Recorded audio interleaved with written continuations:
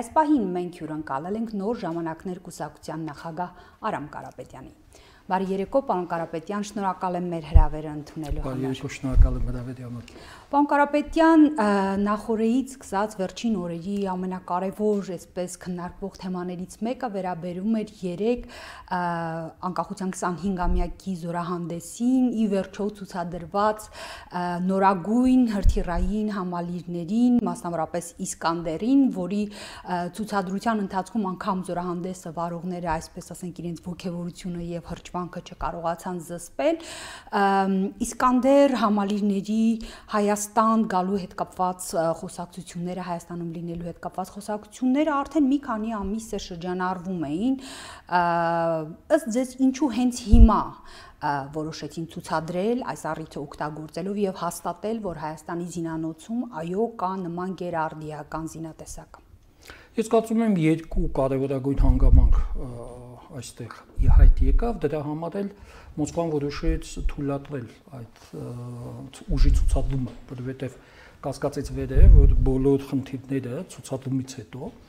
Բաքվում մտածելակերպի մեջ լինելու էր, որ ներկայացնել Ռուսաստանին, թե ինչ է անում, այդպիսի լուրջ համակարգ է տեղակայում Հայաստանում, այսինքն արդեն ոչ միայն տեղակայում է, այլ Հայաստանին է տալիս, փաստորեն իրենք են տնօրինում, երկու կարևորագույն հանգամանք է։ Առաջինը Մոսկվայում շատ լավ հասկացել են, որ Հայաստանում վիճակը գնալով դառնում է ել ավելի հակառուսական։ Եվ սա փաստ է, եւ սա անհետքելի փաստ է։ Եվ երկրորդ Մոսկվան հիմա շատ լավ սկսել է հասկանալ, որ տարածաշրջանային զարգացումները թե Անդրկովկասում եւ թե Միջին Ասիայում գնալով էլ ավելի դառնալու են բուրըն, օրինակ ասեմ, դրա հետ չի կապվում, բայց նայեք, այսօր Ամերիկայի կոնգրեսը որոշել է Ուկրաինային տալ շատ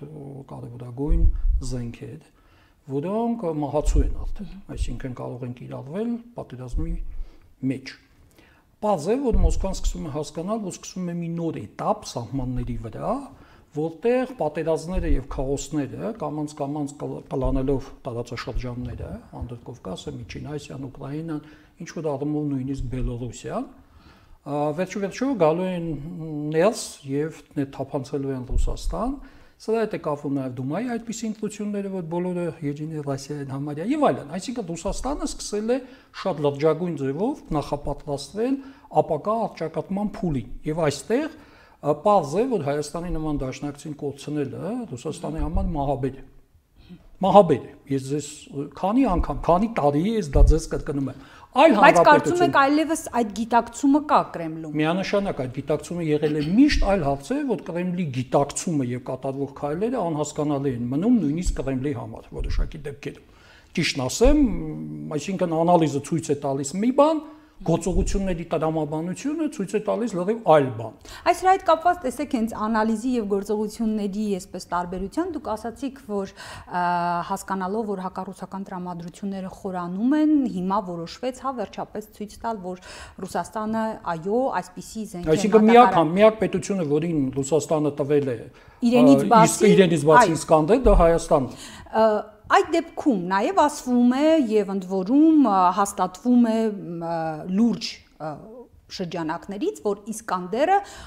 առնվազն մի քանի ամիս է, որ գտնվում էր Հայաստանի զինված ուժերի տրամադրության տակ։ Ըստ ինչու այդ դեպքում այդ մասին այսպես որևէ արտահոս կամ հաստատում կամ հայտարարություն չեղավ ապրիլյան պատերազմի օրերին, թեկուզ հենց նույն ռուսական պարբերականներում, որտեղ հիշում են, երբ անհրաժեշտ են լինում տարատեսակ արտահոսքեր են լինում։ Ու միանշանակ հասկանալի է, որ ապրիլյան պատերազմի ընթացքում արտաքին դաշտը, ես նկատի չունեմ հենց պատերազմական դաշտը, որտեղ ամեն ինչ արեցին, նորից եմ կրկնում մեր զինվորները, մի մեծ ու դիվային պլան քանդեցին մեր զինվորները, զոհված մեր տղաները, բայց արտաքին դաշտը պատերազմի միանշանակ պայմանավորված էր եւ բոլորն էին մեջ։ Իմ տեսակետից թե Ամերիկայի Միացյալ Նահանգները, թե Ֆրանսիան, թե Ռուսաստանը, բոլորը այդ գործընթացի ներսում էին։ Բայց գործընթացի ներսում լինելով հանդերձ իրենք շատ լավ հասկանում էին, թե ուր կարող է հասնել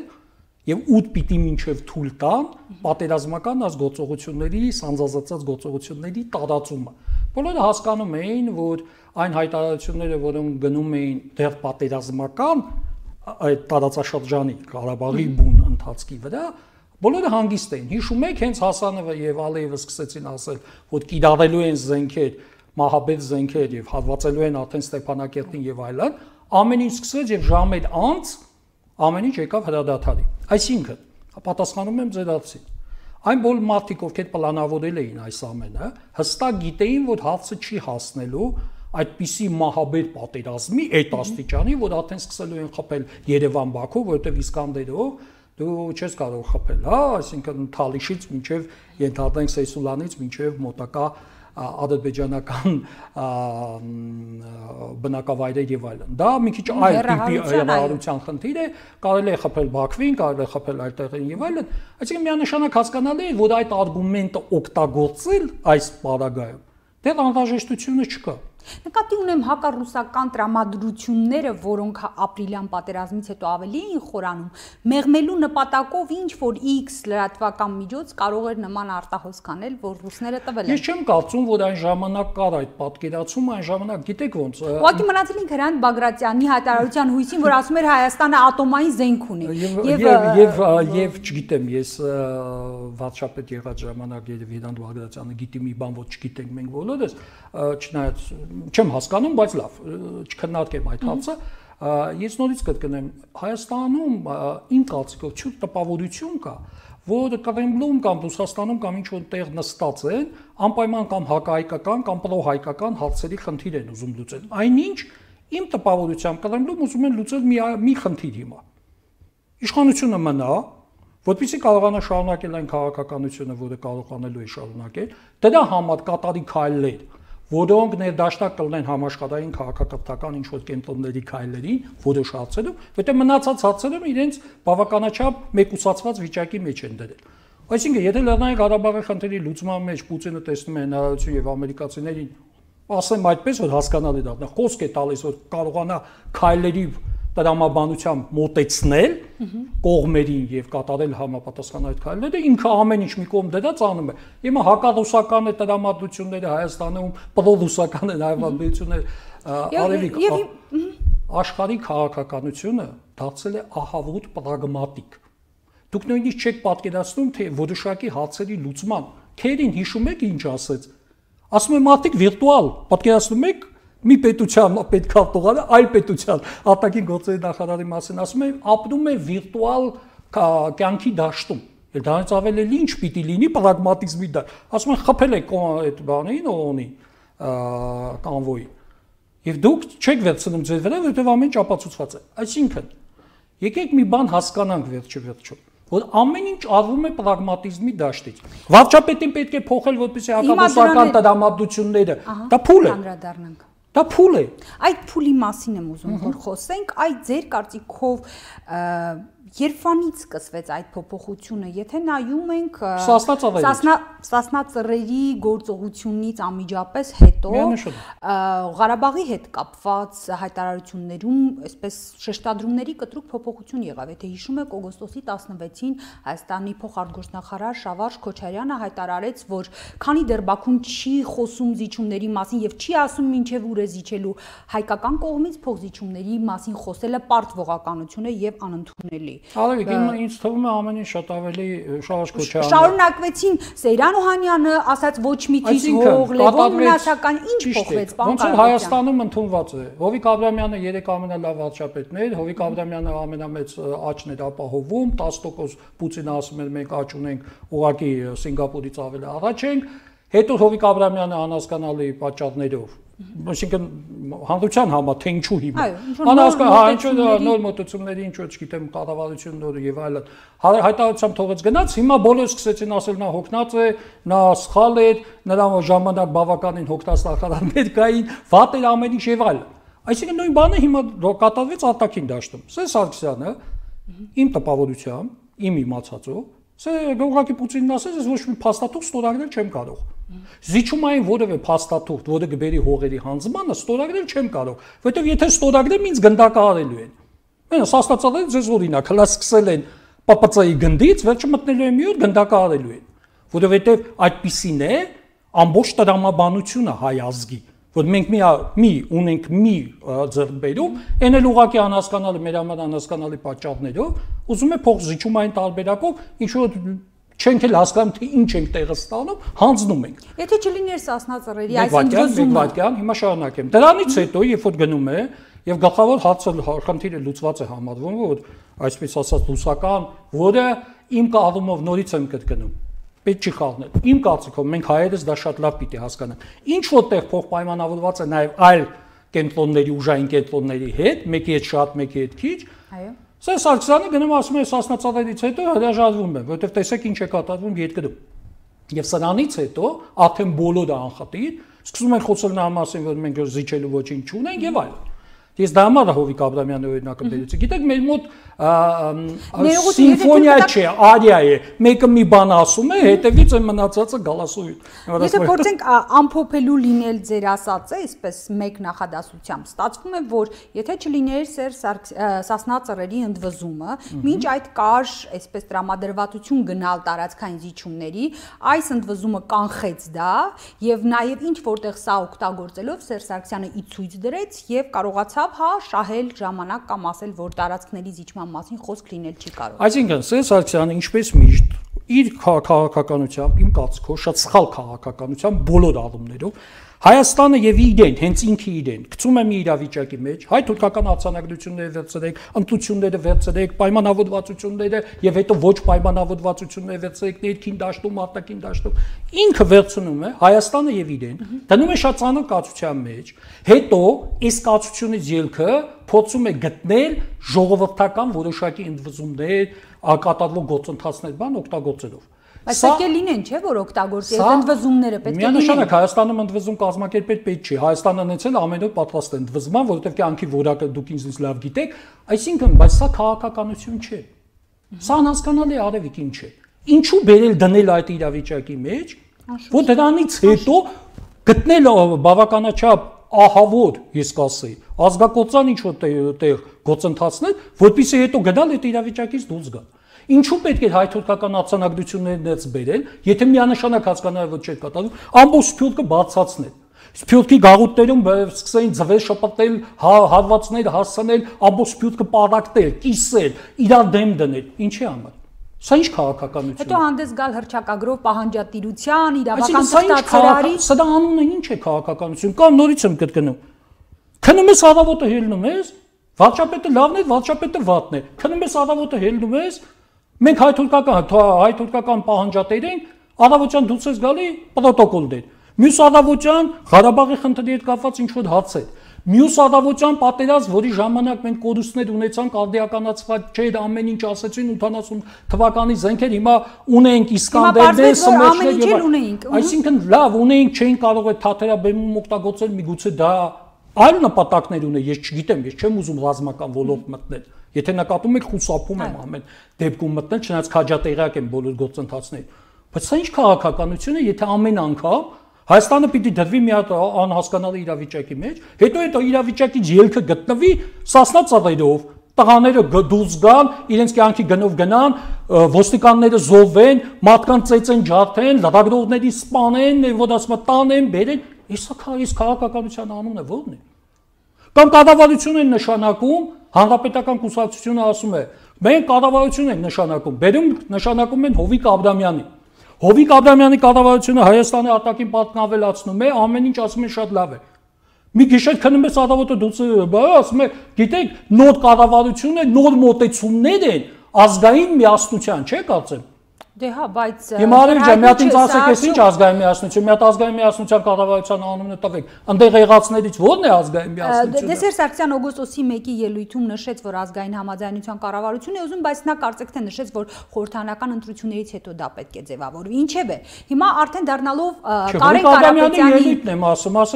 քանի որ բացատրությունը, այ Հովիկ Աբրամյանի կառավարությունը նոր մոտեցումներ են անրան։ Նորից հիմա մի բան էլ ասեմ, Արեգ ջան։ Այդ կառավարությունը հիմա լավ էր աշխատել, թե վատ։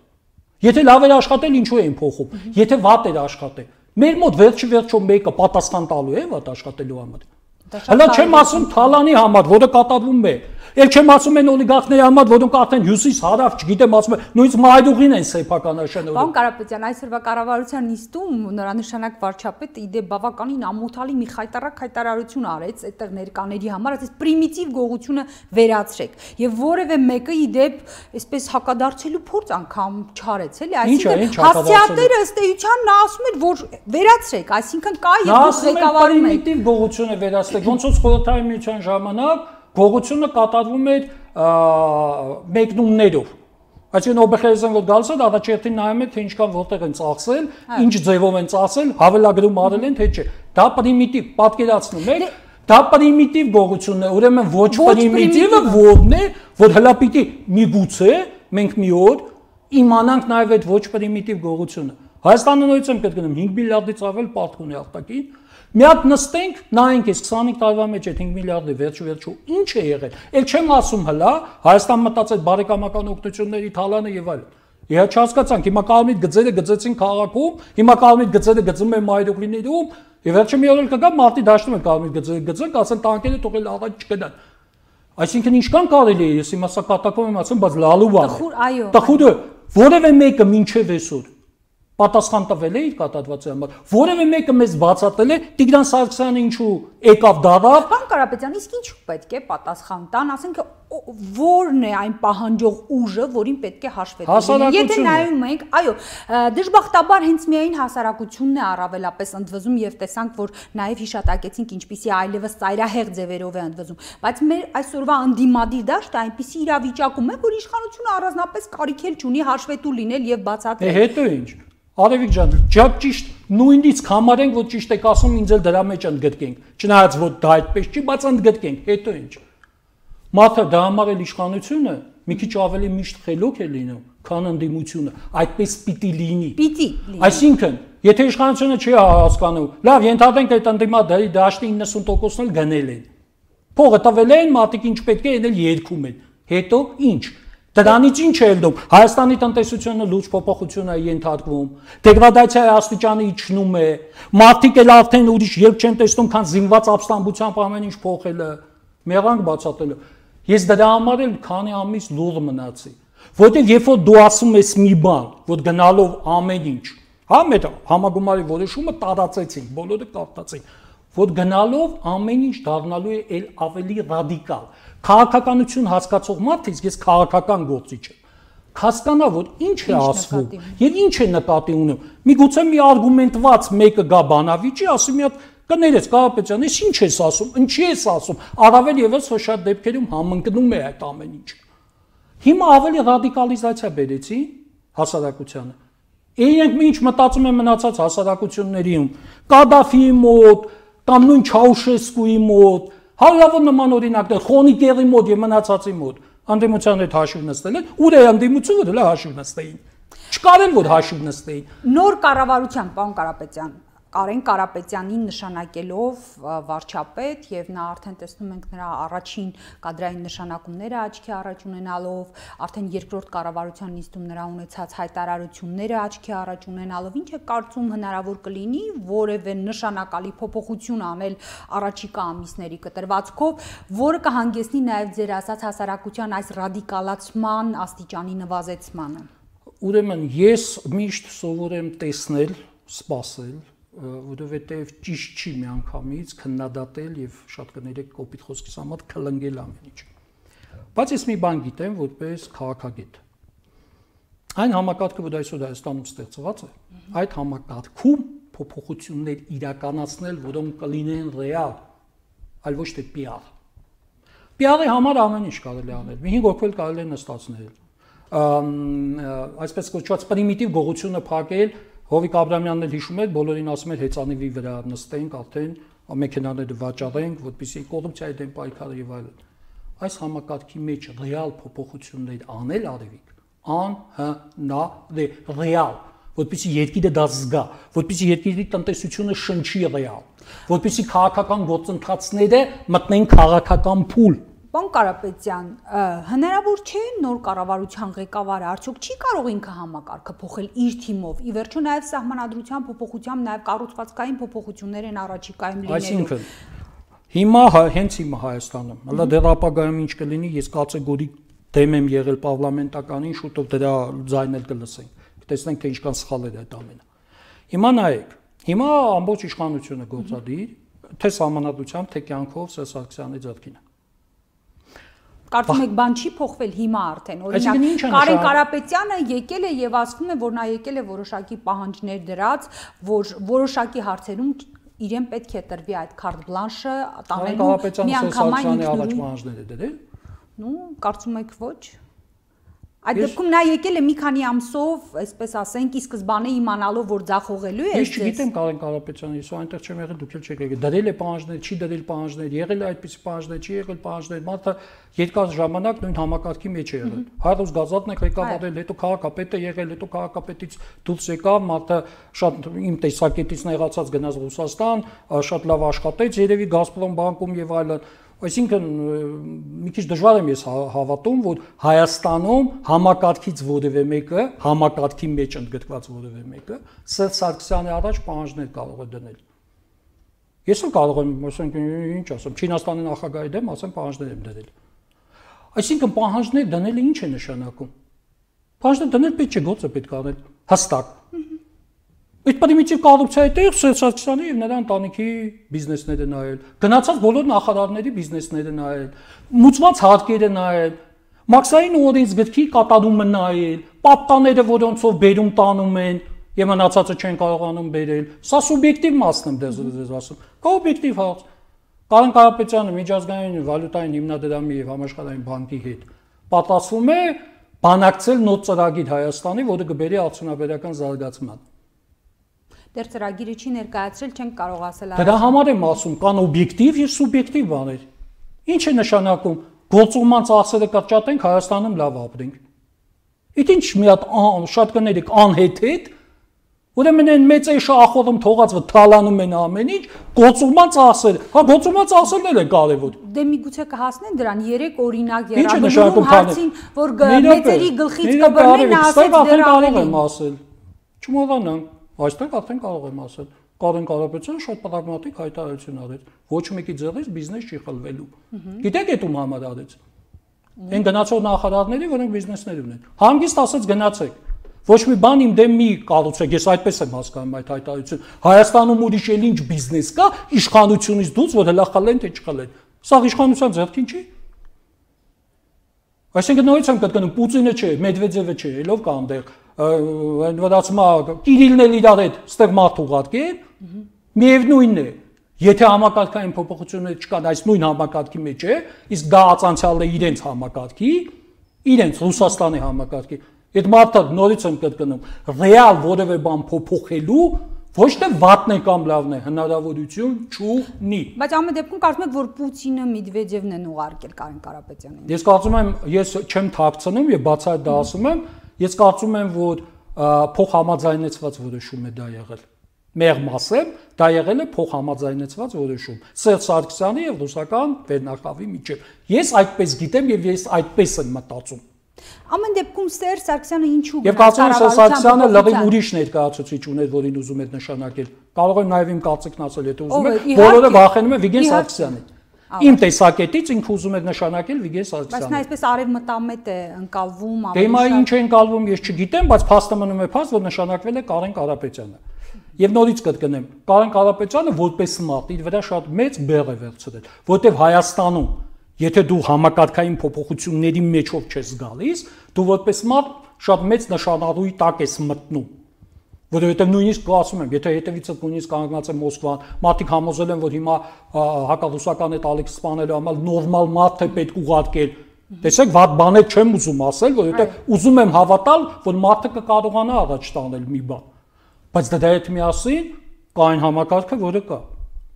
Եվ մարդիկ ասում են, եթե այս համակարգի մեջ նույն մարդը այսօր երեք քաղաքապետ է, այսօր վարչապետ է, ինձնից ինչով է լավ։ Ինձնից ինչով է լավ։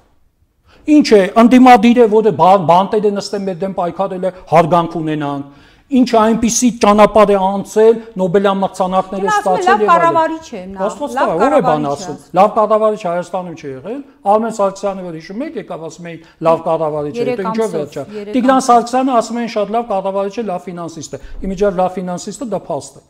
Բայց հետո Պարոն Կարապետյան, հարցից ամեն դեպքում Սերժ Սարգսյանը ըստ ձեզ ինչու որոշեց, որ կառավարությունը պետք է փոխվի։ Ինչու։ Որովհետև Սերժ Սարգսյանը շատ հստակ հասկանում է,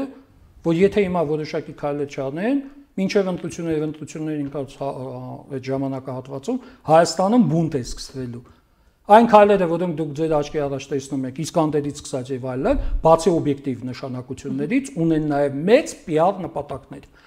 Այդ PR նպատակները իր մեջ ներառում են փոփոխությունների շղարշ, որ հիմա մարդիկ գալու են ու ամեն ինչ լինելու այլ ձևով։ Ես էլ ասում եմ, Մարավիկ ջան, որpիսի մենք հավատանք, որ ինչ որ բան լինելու այլ ձևով, գնացողների մի մասը գոնե պիտի պատասխան տա իր արված սխալների համար։ Թե չէ տրամաբանությունից դուրս նույնց եմ կրկնում, մի հատ հիմար վիճակ է ստացվում։ Մարդկանց հանում են, բոլորին շնորհակալություն են հայտնում, Մեդվեդևն էլ դրսից նամակ է գրում, денег нет, но вы там держитесь, ովի կարգամիջ։ Բայց ինչ հանեցիք։ Հիթամիջը տես լավ է։ Լավ, բայց ամեն դեպքում պարոն Կարապետյան, իհարկե միանշանակ ճիշտ եք ասում, բայց արդեն այն, որ կարծեք թե վերջին տարիների համար ինչ որ կանոն խախտվեց այն առումով, որ գոնե մինչ այժմ կատարված նշանակումները նրանք կուսակցական չէին, հանրապետական չէին։ Արդյոք սա ինչ որ այսպես հույս չի ներշնչում, որ միգուցե այլ մոտեցում է փորձում կիրառել, ինչքանով կլինի թե ոչ, հարցին Եդինի Ռասիայի չէր ընտրվում, Սաբյանին էլ Եդինի Ռասիայի չի ընտրվել, հետո ինչ։ Հիմա այդ մարդիկ ովքեր նշանակվել են ոնց որ հանրապետականի հետ որևէ կապ չունեն։ Մեկը ունի, մնացածը չունեն, բայց ում հետ կապ ունեն։ Այսինքն պրոֆեսիոնալներ են։ Չէ, իմ պատկերացմամբ հիմա ստեղծվում է տեխնոկրատների կառավարում։ Մի բան, որի մասին տասնամյակներ շարունակ անընդհատ ասվում էր։ Դե հիմա ինձ որպես քաղաքագետի մեկը կարող է բացատրել։ Բացարձակ մեծամասնության պարլամենտում հանրապետական կուսակցության տեխնոկրատների կառավարությունը նախագանել հանրապետական։ Այդ ինչ է։ Այդ ինչ միքս է։ Հասկացեք, կան կանոններ աշխարհում։ Ընտրություններից հետո բան կուսակցությունները, հաղթած կուսակցությունները ստեղծում են կառավարություն, որը կոչվում է կոալիցիոն կամ միանձնյա կառավարություններ։ Սա հասկանալի համակարգ է, որպեսզի օրենքները լավ անցնեն, որպեսզի կառավարությունը եւ խորհրդարանը իրար այդ զսպման մեխանիզմները նորմալ աշխատեն եւ այլն։ Իսկ առայժմ մեզ մոտ հայտնի էլ չի դեռ կոալիցիոնը լինելու թե չէ, այսինքն դաշնակցությունը ոչ մեկ չգիտի։ Օրինակ ես հարց էի տվել բանը մի Facebook-ում։ Դաշնակցությունը գիտե որ բանը փոխվելու էր վարչապետը։ Կոալիցիայի անդամ է, չէ՞։ Հրանտ Մարգարյանը ասաց որ գիտեինք մի թեթև, բայց կարող է առաջիններից մեկն է։ Առաջիններից մեկը գիտենք, իմ տեսակետից ոչ մեկն էլ ոչ մի բան չգիտեր։ Արմեն Ռուստամյանը մի օր առաջ ուրիշ բան ասաց, հաջորդ օրը Աղվան Վարդանյանը ասաց։ Ճիշտ եք ասում, հայտարարությունների տպավորությունը, ես դասից օթիկ չեմ ասում այդ ամենը, հիմա ցես ասեմ։ Կամ կա երկրորդ համակարգը։ Կա նախագահական ուժերի նախագահ, որը իմ տպավորությամբ շատ լավ կլինի, եթե որևէ կուսակցության անդամ չլինի։ Գործադիր իշխանություն։ Դրա նախադեպը ունեցել ենք Ռոբերտ Քոչարյանը ուժեղ նախագահ էր, որևէ կուսակցության անդամ չէր, ժողովուրդն էր իր կուսակցությունը։ Ճիշտ եք։ Մենք նախադեպերը որ ունեցել ենք, դա չի նշանակում, որ այդ համակարգերը վատն են։ Նախադեպներն են վատը։ Համակարգերը ինչ կապ ունեն նախադեպերին։ Ես ասում եմ, ինչ համակարգ կարող է լինել։ Տեխնոկրատների իշխանությունը ընդհանրապես պարլամենտական երկրների դեպքում շատ քիչ է աշխատում։ Դա անհնար է ուղղակի։ Դա փոխկապանավորված պիտի լինի, կուսակցությունները պիտի հաղթեն, հետո իրար հետ նստեն, ասեն մենք չենք ուզում մեր վրա վերցնել, թող կան տեխնոկրատները։ Ես այտենց համակարգ շատ քիչ գիտեմ, աշխարհում եղել են նման համակարգեր, բայց որևէ մեկի հաջողությունը դեռ չգիտեմ։ Նախագահական պետության դեպքում դա հնարավոր է։ Դու ունես խորհրդարան, որտեղ քաղաքական խնդիրներ են քննարկվում, դու ունես խորհրդարան, որտեղ իսկապես գնում է պայքար տեխնոկրատների կառավարության դեմ լավ առումով օրենքներ ընդունելու, նրանց ծրագրերը չհաստատելու, ել ավելի ստիպելու եւ այլն, եւ դու ունես ուժեղ նախագահ, որը հանրահավաքում է։ Մեր մոտ հիմա միացան շիլաշապոտ սարքված է, նույն Իսկանդերն է։ Եվ որ ասում է գողում ենք, որ Իսկանդեր ունենանք, որ Բաքվում վախենան։ Իդեպ Իսկանդերի հետ կապված ինչ եք կարծում Բաքվում ամեն դեպքում վախեցան, օրինակ արդեն իսկ խոսվում է այն մասին, որ ամենևին չի բացառվում, որ առաջիկայում օրինակ Ռուսաստանը նաև Բաքվին Իսկանդեր վաճառի։ Մինչ այդ իհարկե նշվեց, որ չի եղել նախադեպ, ավելին տարբեր երկրներ տարբեր տարիների ցանկացել են ձեռք բերել, բայց չի Սիրիան, Իրաքը եւ այլն, բայց Ռուսաստանը չի վաճառել։ Հնարավոր համարում եք, որ Բաքվին ամեն դեպքում իր ռազմավարական գործընկերոջը վաճառի եւ այդ դեպքում բալանսը։ Ոչ։ ասեմ ինչու դա չի բխում, ոչ թե դա հայկական շահերի հետ խնդիր է։ Այն ամենը ինչ կարող է հասնել ռուսական որևէ քաղաք, Ռուսաստանը այդ առումով չի վաճառի։ Այսինքն, եթե Ադրբեջանի սահմանից կրակես Դաղստան, որովհետև Ռուսաստանը չգիտի, այսօր Ալիևը իր ընկերներ, վաղում ընկերներնելու, դաում ձեռքին է հայտնվելու, Պարսկաստանը վերցնելու է, Թուրքիան եւ այլն։ Այսինքն, կա նորից եմ կրկնում, արևիկ, եկեք եթե ուզում ենք Հայաստանը այս վիճակից հանել, մի քիչ եկեք պրագմատիկ դառնանք, հա, որ Իսրայելին բոլորը գովում են, ամբողջ քաղաքականությունը եթե նայում եք պրագմատիկ է։ Ամերիկայի հետ պետք է կռվել, որ 10 միլիարդ ավել տանել, կռվում են 10 միլիարդ ավել են վերցնում։ Ցավոք սրտի 21-րդ դարի ներկա этаպի քաղաքականությունը դառել է շատ պրագմատիկ։ Մենք պիտի հասկանանք մեր շահը, առաջինը ձևակերպենք դա մեր ներսում, որը մինչև այսօր, մինչև վեր չի հաջողվում ձևակերպել։ Դրան համապատասխան ունենանք համակարգ, համակարգին ու այդ իդեոլոգիային համապատասխան ունենանք իշխանություն եւ այդ պրագմատիկ քաղաքականությունը սկսենք վարել, հասկանալով ամեն ինչ։ Եվ այդ ամեն ինչին մենք պետք է գնանք ընտրությունների միջոցով բնականաբար առաջիկա, որին 7 ամիս ժամանակ է մնացել։ Կարող ենք ընտրությունների միջոցով չգնանք, այդ իշխանությունը թող մտածի։ Կարող են նոր սասնածածել լինել, ասենք մշեցի ծառայել։ Այս անգամ պապծը չգնան։ Արևիկ ջան։ Բայց դա ուր տանող ճանապարհ է։ Ինչ է նշանակում ուր տանող ճանապարհը։ Պրագմատիկ ճանապարհ է։ Կամ կա պատկերացում, որ կարելի է երկրում փոխել իրավիճակ քաղաքական ուղիներով, դրա համար ուրեմն պետք չէ քաղբանտարկյալներ ունենալ, պետք չէ բոլորին ճնշել, պետք չէ բոլորին առնել, բոլորի բերանը փակել, ամենակխելոքը ասել մենք ենք, ամեն ինչում ծիծաղել խելոք մարդկանց ասվածների վրա։ Բայց հիմա կարծեք թե այդքան վստահ չեն ասում, ինչպես տեսնում եք, պարոն Կարապետյան, հանրապետական արդեն ոնց որ սեփական անվանումից հակուսակցական փորձում է, օրինակ Գյումրիում ասում են Բալասանյան դաշինք, հա, կարծեք թե փորձ է, հասկանում եմ, որ հանրապետական բրենդը այդքան էլ չի աշխատում, հանրապետական լինելը այլևս այդքան էլ մեծ հպարտություն չէ, ինչպես ասում էր Սերժ Սարգսյանը։ Կարծում եք այդ գիտակցումը չկա եւ առաջիկա ընտրությունների ընթացքում ամեն դեպքում կա այդ գիտակցումը, նստենք սպասենք հանրապետականի մոտ կա այդ գիտակցումը, թե չկա։ Պատանենք ցնցումների երկիրը, հերթական ընտրություններին գնանք, իմ ասածը դա է։ Ես էլ եմ հերթական ընտրությունների ասում, ամենալավագույն ճանապարհը հերթական ընտրություններն են։ Բայց եթե ելի եմ կրկնում, ընտրությունների ուղին, բա մինչև այսօր այդ սասնածածերը ինչի եղան։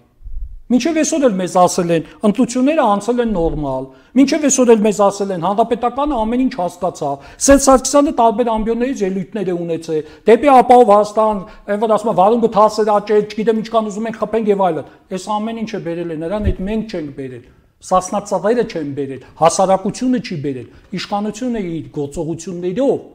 իր գործողություններով ներողություն եմ խնդրում կոպիտ խոսքի համար, շատ դեպքերում անգլուխ որոշումներով հասարակությանը բերել է, հասցրել է այն միտումին, որ բացի զենքից այլ փոփոխության ճանապարհ Հայաստանում չկա։ Կամ պիտի թողես հեռանաս, կամ սրանց դեմ պետք է գնաս զենքով։ Սա մենք չենք մեղավորը։ Մենք երբևէ դա չենք քարոզել։ Երբևէ որևէ մի ինդիմադիր դրա կոչը չի արել։ Երբևէ որևէ մեկը իմանալով լուրջ մատ Ղարաբաղի խնդիրը, Հայաստանում ստեղծված իրավիճակը, դրսի ճնշումները եւ այլն իրեն թույլ չի տվել այդ ճանապարհով տանել։ Մի քիչ չեք խտացնում գույները, ես ներողություն եմ խնդրում։ Դուք ասում եք ժողովուրդը հասկացել է, որ պետք է միայն զենքով լուծել եւ ասենք ընտրությունների ճանապարհով հնարավոր։ Եթե ժողովուրդը հասկացել էր 100,000 մարդ կհավաքվեր հուլիսին եւ չէր լինի այս հանգուցալուծումը եւ այս շարժումն էլ արդեն մարում է օրեցօր, ինչպես տեսնում եք։ Ուրեմն մեր վերջին հարցն է։ Եվ շատ ճիշտ հաց տվեցիք եւ վերջին հաց։ Սասնածածերի գլխավոր այդ իսկապես խիզախ տղաների գլխավոր թերությունը ասեմ, քաղաքական թերությունը գիտեք որն է։ Քաղաքականության մեջ չլնելը, սխալ հաշվարկը։ Յուրաքանչյուր բան արվի քաղաքականության մեջ է աշխատում է տվյալ պահին, երբ որ կա այդ վիճակը։ 1912 թվականին Լենինը նամակ էր գրում, որ դեռ հեղափոխություն պետք չի անել, չնայած Լենսկի ռաստրել արդեն կրակոցները կային, որովհետև դրա համար պիտի լիներ իմպերիալիստական պատերազմը, Ռուսաստանի պարտությունը եւ այլն, նորից կրկնեմ, պիտի հավաքվեր գործոնների համախմբում, որի դեպքում յուրաքանչյուր այդպիսի գործողություն բերում է այդ ձերացված մասսաների, չարենցի ասած դեպի արևն էին գնում, ամբողջները խելագարված, բայց դրա հետ միասին արևիկ եկեք ընդունենք, որ հասարակության մի մեծ հատված տանը նստած, բայց միևնույն է, սասնածածերի գործողությունը չդատապարտեց։ Ես տեսեք, ես ձեզ ավելի մի քիչ համեստ եմ ուզում ասել, որ չոքնեց, չկանգնեց կողքին, բայց նաև չդատապարտեց։ Որովհետև բոլորի համար հասկանալ նորից եմ կրկնում, արեք դա սա վատ բան է, բայց դրա մասին ես խոսում եմ տարիներից շարունակ, որ Հայաստանի եւ նրա շուրջ գնացող process-ները բերելու են ռադիկալիզացիայի կամ հասարակությունը դեգրադացվելու է մինչև վերջ, այն ինչ որ մենք տեսնում ենք, մարդիկ իրենց գցում են կամբուրջից, մայրը տղան մոդն է սպանում եւ այլն, այսինքն դեգրադացվում է մինչև վերջ, կամ սկսում է, որովհետեւ Կովկասյան երկիր է, արժանապատվություն պահելու խնդիրը առաջնային է կանգնած, մարդիկ սկսում են մտածել այլ ճանապարհներ։ Եվ սա ճիշտ ուղին չէ իմ կարծիքով, բայց եթե պրագմատիկ չլինենք ու այս ամեն ինչը հաշվի չառնենք, երկրորդ սասնածավերը շատ ավելի շուտ կստանանք։ Այս մտահոգիչ նոտայի վրա էլ ավարտենք մեր այսօրվա զրույցը։ Շնորհակալություն, պարոն Կարապետյան։ Ամեն դեպքում ես հուսով եմ, որ չի լինի ձեր նշած տարբերակներից եւ ոչ մեկը եւ մենք կարողանանք ողջախոհ ելք գտնել արկա իրավիճակից դուրս գալու համար։ Սիրելի հեռուստադիտողներ, հիշեցնեմ, որ իմ զրուցակիցը նոր ժամանակներ կուսակցության նախագահ Արամ Կարապետյանն էր։